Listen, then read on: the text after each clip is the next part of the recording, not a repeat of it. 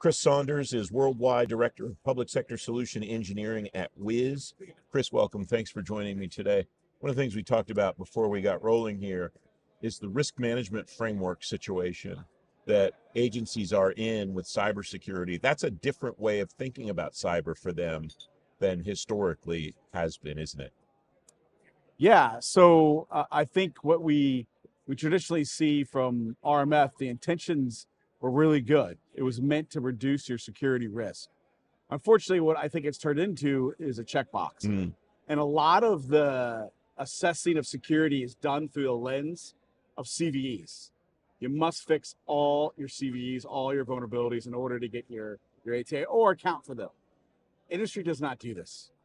Industry looks at risk from a very different lens.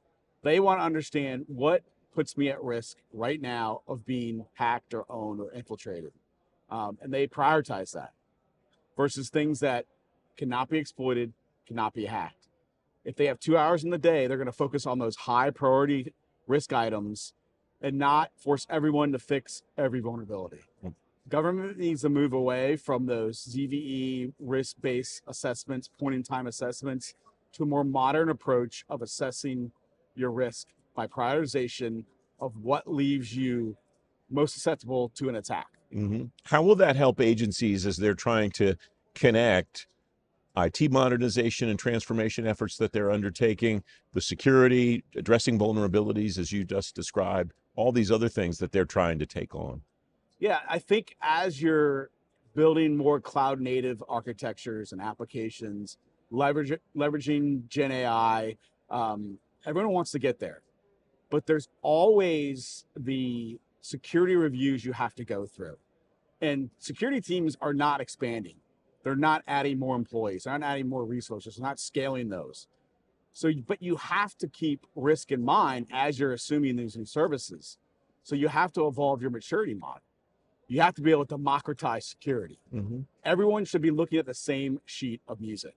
We shouldn't have individual teams with individual scanners looking at different factors of risk. Everyone should be on the same page.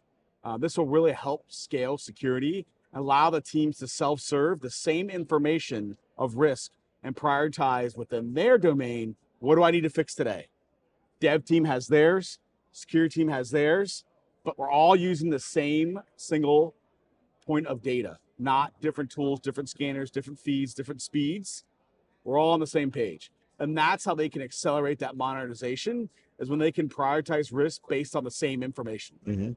Is the definition of cyber resilience changing as the things that agencies are trying to protect changes? More data, different types of data, applications like AI and LLM and others. Is that changing the way that agencies define or at least think about the concept of cyber resilience? I think it forces them to. You know, 20 years ago, 25 years ago when I got into IT, we did releases of software monthly basis. At the time, that was considered like pretty fast. But now folks want to release software at will any time of day.